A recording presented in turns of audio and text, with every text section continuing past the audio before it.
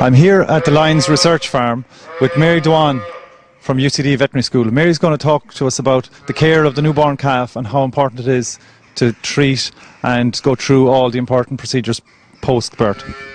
Mary, what are you doing now with this calf? Okay, what we're doing now, we've just calved this calf. He's on deck. He's just a couple of minutes old. We've made sure that his airways are clear and that he's breathing. And the most important thing to do now is to dip the navel. And I know some of you guys out there will be spraying navels and you'll be doing all sorts of things. You need to dip them. So I'm going to use a cup and I'm going to use this tincture of iodine. It's very important to use a solution. This is a 2.5% tincture of iodine, and to use a strong tincture. The sprays don't do enough. And then what I'm going to do is I'm just going to grab his navel and just make sure I get the whole navel and the whole end of it, and I'm going to really wet it. I'm going to give it a vigorous cleansing. And you can see that this is, because there's alcohol in it, it's stinging a bit. So that is the only way to dip a navel. Sprays of any sort are generally ineffective. Now this calf is at his most vulnerable for the next few hours. So our calf husbandry and calf rearing starts now. We do 90% of our calf rearing by making sure his navel is dipped, and then the next thing that we want to do is make sure that this calf has at least 3 litres of good quality colostrum on board. This heifer now, we'll show you her later, has calved a little bit early, and she doesn't have her own natural colostrum. Here in the farm we store colostrum, so I'll thaw some and I'll feed this calf 3 litres before I'm finished today. How soon after birth do you need to get the colostrum into the calf? As soon as possible, but certainly within the first 6 to 8 hours. As the calf's gut is open now to take in these antibodies that the colostrum has. So as his gut is open, these antibody globulins, if you look at them, are quite big and they can get through the gut.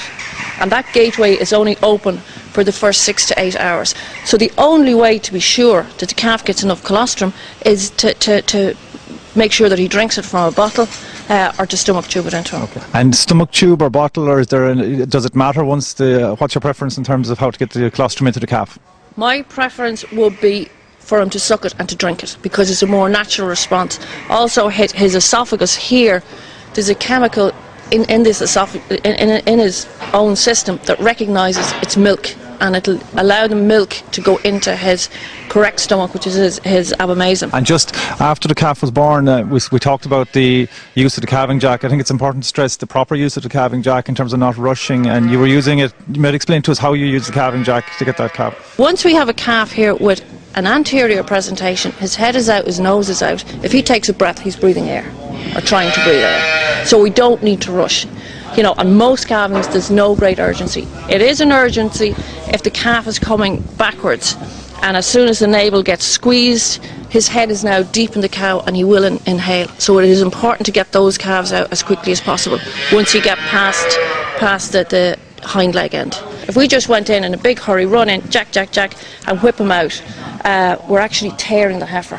So what's happened is we've injured her, and our potential for going in calf again has been reduced. So we're going to take it nice and quietly, work quietly around the animal, no stress, no excitement, like it's a natural event. Okay, and immediately after the calf was born, this calf, you know, he was under a bit of pressure. What steps did you take immediately after he was born to make sure he started breathing straight away? The first thing I did was to check that his airway was clear. You know, like the CPR guys will tell you ABC, airway and breathing. So I wanted to make sure that was clear. It was.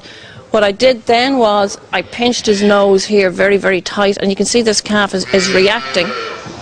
And in here, this sucky. In here, there's a little acupressure point there, and as you squeeze it, it makes the calf go. So this works quite well. The same principle, just sticking a straw up their nose, works quite well.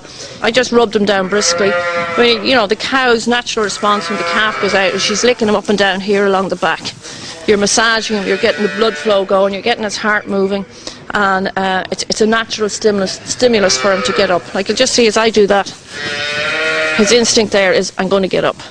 Okay, thank you, Mary. We're going to let you be now to get the colostrum into this guy, and he's starting to look up and look healthy, so it's a good start to life. So thank you, Mary.